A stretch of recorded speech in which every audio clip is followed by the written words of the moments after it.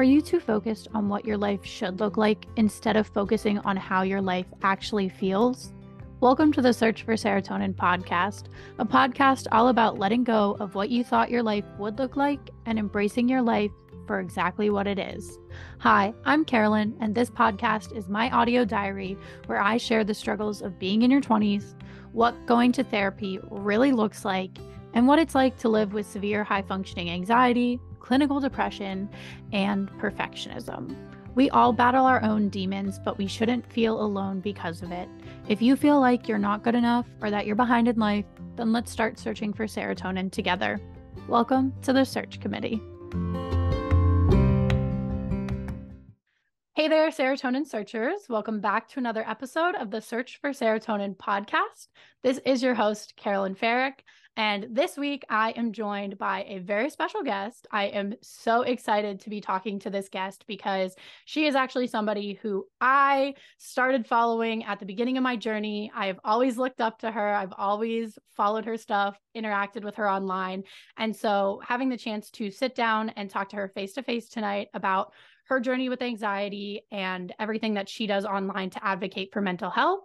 So tonight I am joined by Jaimee who is the Mindful Millennial. You can find her online as the Mindful Millennial.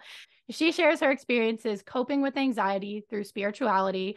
She shares how she practices mindfulness and how she heals through nature. So Jaimee, thank you so much for being here.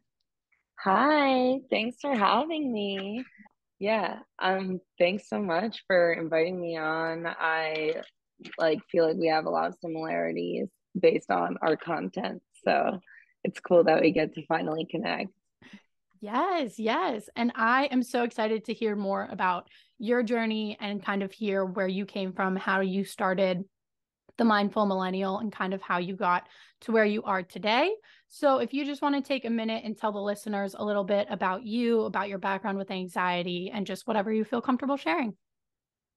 Yeah, so I started the Mindful Millennial in 2017 just because I was just wanting to share my anxiety. Like I've had anxiety my whole life, so I've been wanting to share my tips and tricks and things that were working for me and just kind of wanted to start breaking the stigma around mental health and just like so other people didn't feel alone. And yeah, so I've just been doing that for I guess 5-ish years now, which is crazy to think about, but um, I've learned so much along the way just from like watching other people's content and making mine. And that's honestly like where my whole mental, mindfulness journey kind of began because before I was just like not really handling my anxiety well at all. And now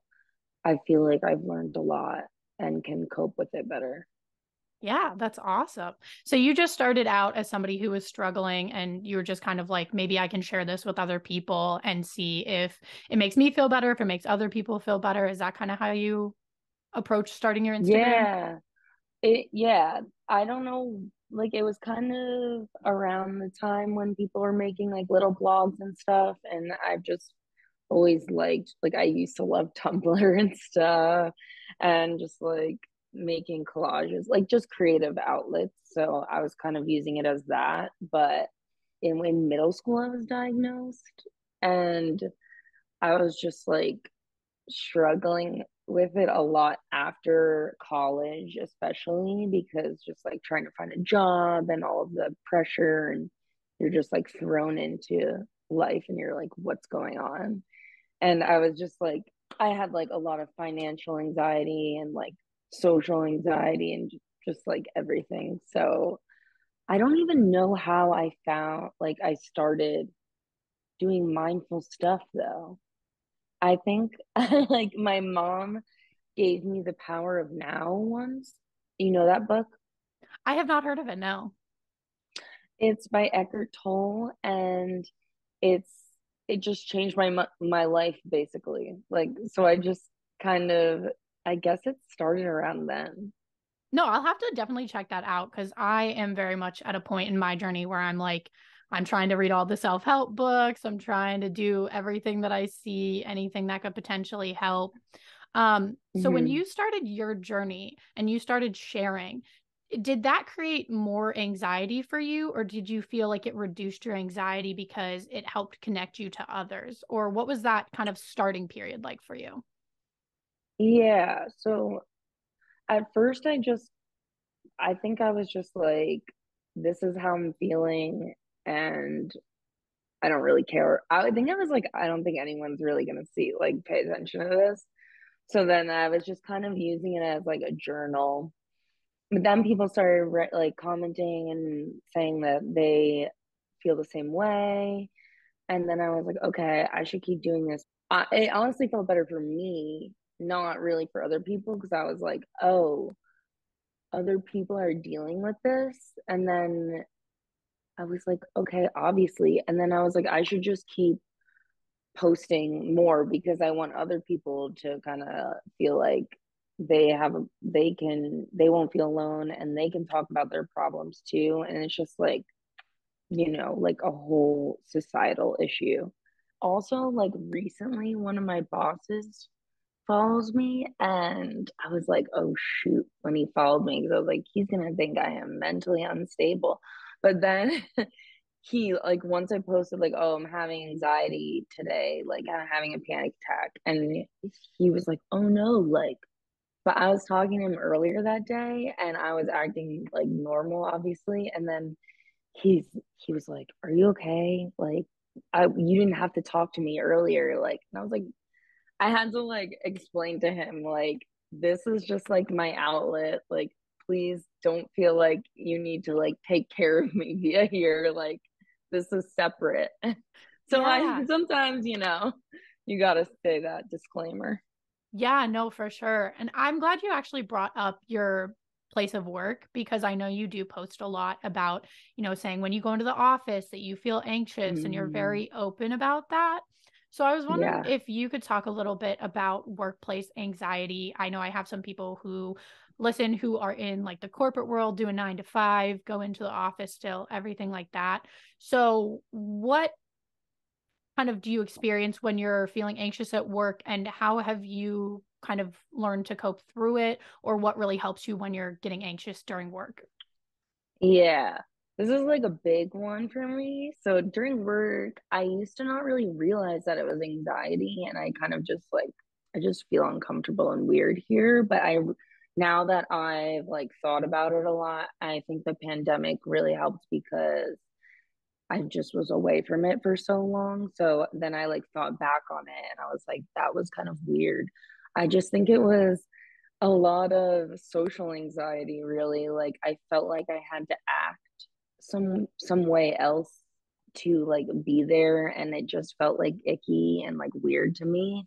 And I always felt like I was more afraid of like my bosses or like authority figures like saying I did something wrong, but that's also like past trauma with like bad jobs and just unhealthy work environments.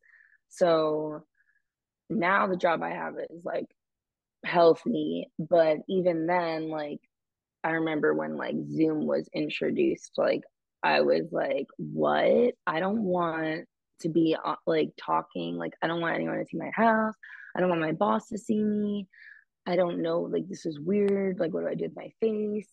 And um yeah, like I would have to take anxiety meds sometimes just to have like one meeting with my boss. And I was like freaking out all day about it. And I think that was kind of like a social anxiety kind of thing. But I've gotten better at it just like by like being like, I don't know, I guess just exposure, like doing it more. It's like fine now to me.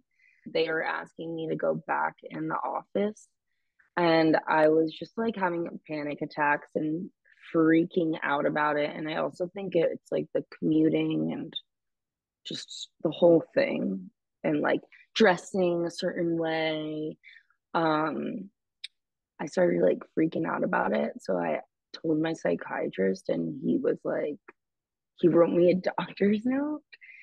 And I talked to my boss about it, and they said I can work from home. So there's hope out there for everyone. You can manifest your reality. Everything is available to you. Just speak your truth. Yes. No, I love that. I love that your psychiatrist was able to write you a doctor's note. I've never heard of anyone Yeah, doing that.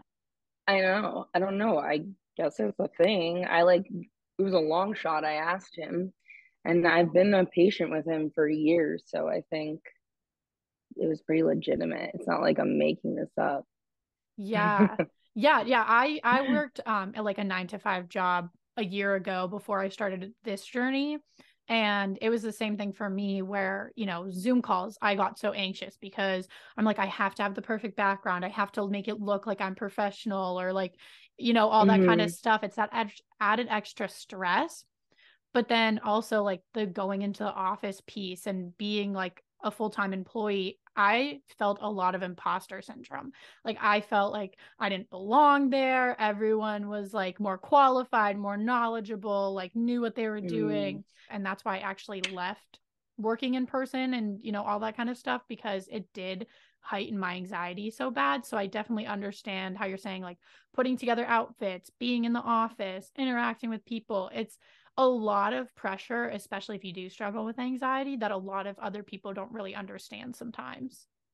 It's like you're putting on a different persona, and it's kind of it when I'm doing that, I just feel like I'm moving backwards. Like I grew to be this person that I am now, mentally healthy. And if I was gonna go back that way, like it just seems like why am I doing that? That doesn't fit. That doesn't align with me, you know? Yeah, for sure. That's how I felt too, like I have a personality disorder, so that was really conflicting for me because at work I had to be this person and then at home I was this person and then it's all these different versions of Hmm. you and you kind of feel like where is me in all of this? Like who actually am I? So that got a little overwhelming on my end, which is why I was like it's not for me. I need to step back and find something else. But it's nice to hear that Yeah. other people go through that as well and kind of have those same like thought processes. Yeah, I'm always like telling my friends, like, I can't go back in the office. I can't do it. I can't do it. And they're like, oh, it's not that bad. You get used to it. I'm like, no, no, seriously, I can't do it. I'm never doing it again. Yes. So hopefully that never happens. So you mentioned your psychiatrist and you said that you've been working with your psychiatrist for a couple of years now. Um, so do you take anti-anxiety medication? Yeah, so I was on them in middle school for like test anxiety, which Okay. because I would freak out about like grades and studying, and I thought it was the end of the world. So I was on Zoloft back then, and then I went off it in high school, and then I went back on it like in the middle of college, maybe, or like end. And yeah, well, my experience with that was like after college, I was like super depressed and anxious, like worst it's ever been because I couldn't find a job for a really long time, or I wasn't like getting paid the right amount of money, and it was just like unstable and really stressful. And then I was on like a lot of a high dosage of Zoloft, and then it wasn't working at all. And then my current psychiatrist is awesome, and he was like, "That's doesn't make any sense that you were on like such a high dose and it wasn't working. Like, we should just switch it." And so we switched it to like Lexapro, and now I'm like on the lowest dose, and it's going really well. I didn't even know you could switch or anything. So Oh. yeah, I don't know. I just was like always on that my whole life. So then when I switched, I was like, I don't know about this, but then it was way better. And yeah, and then I also like just have like Xanax and stuff in case I have a panic attack. So that like I don't really like taking it, but if it's a bad day, it's really helpful to have. Let's talk a little bit about spirituality. So, you say you're coping with anxiety through spirituality. So, can you talk a little bit about what spirituality looks like to you and what kind of things you practice or do to help with your anxiety? Yeah. So I think it's kind of started, well, when I started my little Instagram account. I think I started kind of just getting into mindfulness then, and then it kind of transitioned to spirituality. But I've always liked yoga since college. I've been practicing, which I think I like has always helped with my anxiety. So I was just kind of starting there, and then I got into meditation. It means kind of just believing that everything is going to work out. I like to work with the moon phases, like full moon, release everything, new moon, write down your goals. Really into manifesting. I like crystals and just like sound baths, meditating, all of that, like relaxing stuff. And I just started like doing it and learning about it through Instagram, really. And then now I'm just like obsessed. Like it's my favorite thing. I love when you post like any spiritual related content, anything about crystals, anything about the new moons, birth charts, tarot cards, any of it, because I am such a fan of that as well. And I've learned everything through Instagram, TikTok, being online, being exposed to that through other people. And with my anxiety, I find it really helpful because to me, looking at a tarot reading or, looking at your birth chart or looking at what's going to happen in a new moon, those kinds of things are kind of like predictability. And it's like, oh, this is what this means, or this is what you can expect, or things like that. Hmm. And so for me, having that reassurance of, okay, I know what's going to happen, it makes me feel a little bit better in like my own anxiety. So is that maybe something that draws you to spirituality, or what's attracted to about it to you?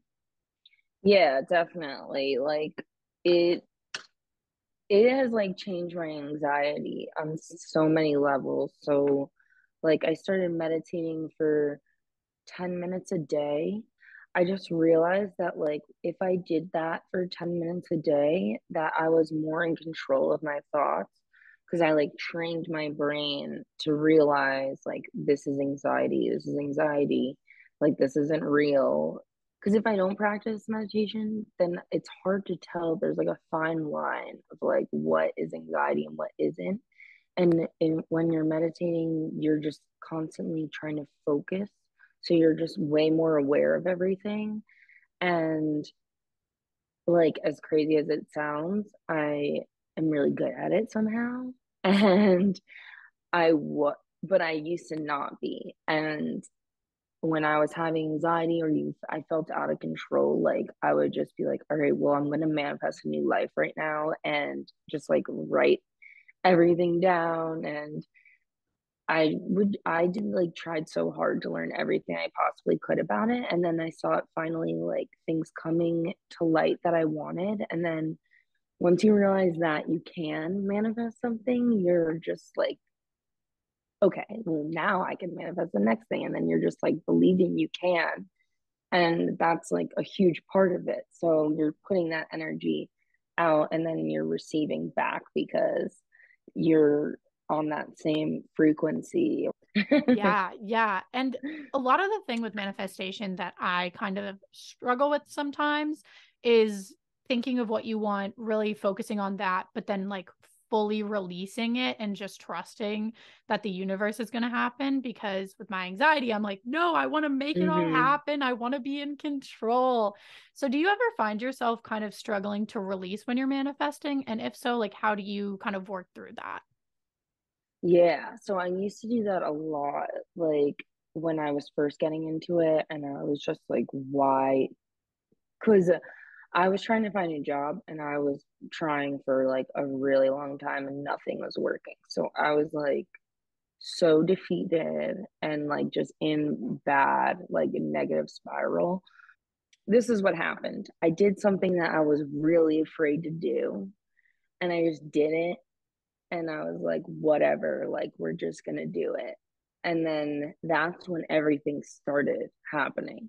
And what I did was I like just left my house and drove to Colorado and lived out of my car for a month. Oh my gosh. I was just like, I'm done with all of this. I am depressed. Oh my gosh, I love that. And it like changed my life because then I met all these people. I was like, had such a different perspective. I've never lived outside of my house, like my parents' house before that. And it was just like, and then I was like really in nature because I was visiting like national parks.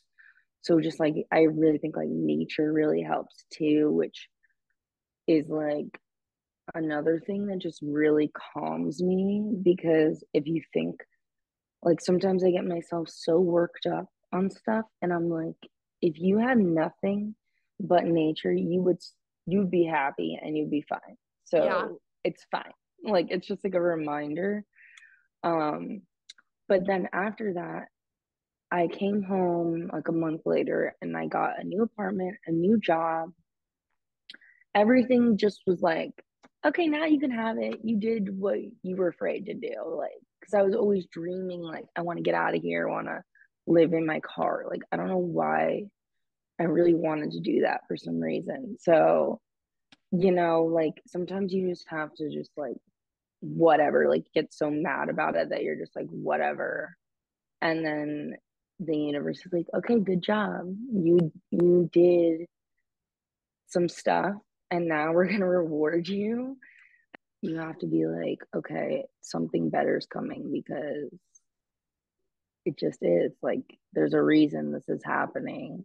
I don't know. That's how I get through everything. It's super spiritual. And, like, probably if you don't believe in any of that stuff, you're probably like, this is so stupid and that's not going to work. But, like, okay, well, it's working for me.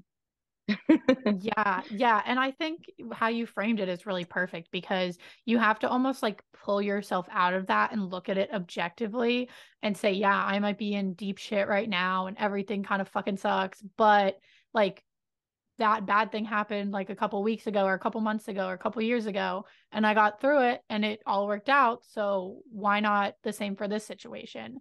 And it can be really Mhm. hard with anxiety to have that mentality and bring yourself out of that, but if you are able to get to a point where you can be like, oh wait, no, this isn't all bad because something good will come because it's just going to, kind of like you said. Yeah. And, like, normally I would just spiral and go insane.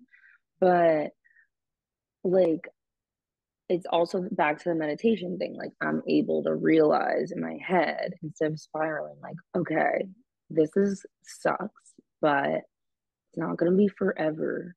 And when if I think back on it, like a lot of better like usually when I'm in these situations, there's a better outcome than there was before. So let's talk about crystals. So if you want to share what crystals you use, some of your favorites, and which ones you'd recommend specifically for anxiety. Okay. Yes, I love crystals. They're my favorite. I have a million crystals, so I don't really know which ones like are my like to say, but my favorite ones and some that are really good for anxiety is amethyst. It really helps. Sometimes I'll just fall asleep.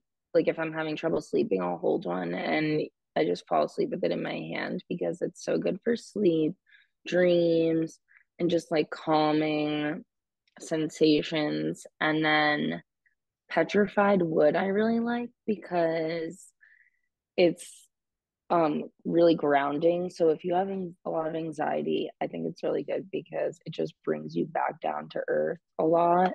And it's like really powerful. I can feel it working.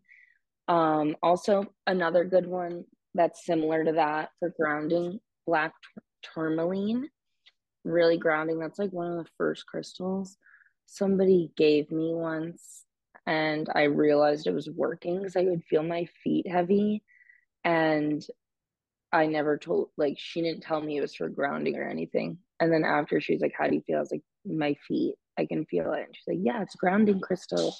So ever since then, I've been really obsessed with working with crystals.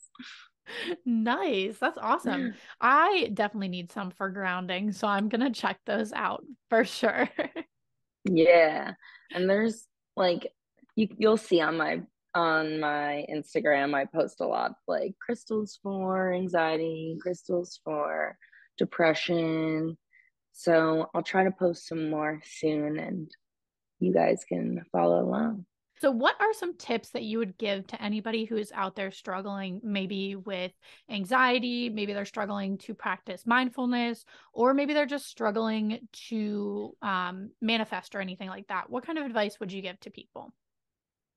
Yeah, well, I say first start by meditating 10 minutes a day. See if it does anything for you. It's 10 minutes is so easy to set aside that time, even if you're just, people say, like, oh, I'm busy at work. I've literally meditated at my desk a bunch of times before, and it's a 10-minute break. You're allowed to have a break throughout the day. Let yourself relax.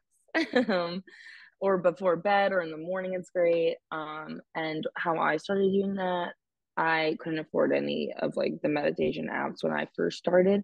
So I would just YouTube like meditation, and there's a million meditations on there for free.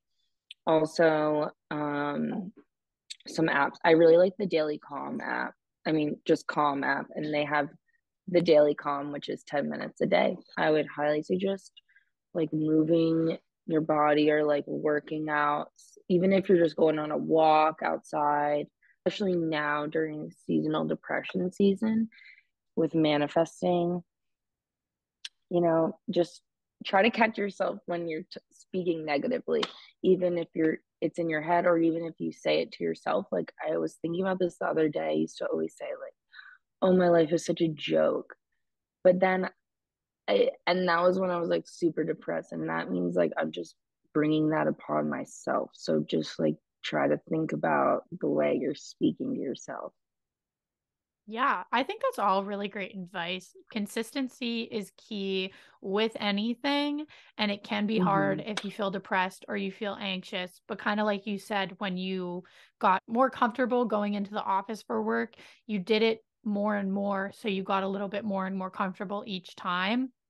So I think that's Mm-hmm. great advice for consistency. And then also how you framed it in a way of doing it for 10 minutes, doing two activities for 20 minutes. Like I know with my anxiety, if something's going to be a big project or it's going to take up a lot of mental energy, or I think it's going to take a lot of time, then I don't even attempt to do that. So for Same. yeah, so for anyone out there who's thinking, well, I don't want to meditate or I don't want to commit to all these activities. I'm already so busy. I'm already so exhausted.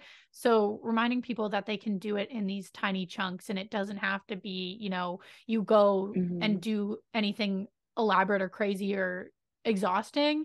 It can just be as simple as, stepping outside and walking around for 10 minutes. So I think that's really awesome advice Mm-hmm. for people out there.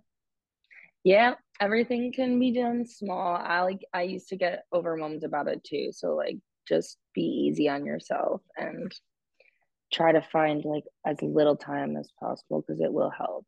Awesome. All right. So, my final question that I ask all of my guests on the podcast. So, this is the Search for Serotonin podcast. So, I like to end on a fun little positive note.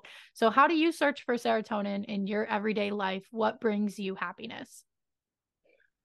Hmm. I try to just always have fun. It sounds simple and it's a little stupid, but I mean, I just don't really know what we're doing on this earth other than to have fun. I decided that's my take on it.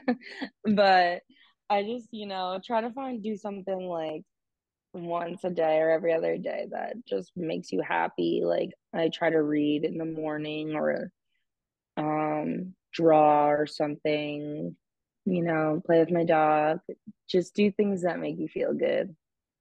Yes, I love that. It's all about the little things, the little moments. So, before I let you go, I just want to let you plug your socials, anything that you want to promote. So, where can people find you online if they want to keep up with your journey? Yeah, you can follow me on Instagram. It's at the Mindful Millennial. And that's basically where everything is. I have other platforms, but Instagram's the main one, and they're all my other platforms are linked in my bio. Well, thank you so much for being here tonight, Jaimee. I really appreciate you coming on and sharing your story with my audience. Thank you for finally doing a podcast. And I'm so glad that I Yeah. was the first that you could come on. I feel very honored. And I really, really, really appreciate this conversation that we got to have. Thanks. This was so fun. Thanks for Yeah. inviting me. And Yeah.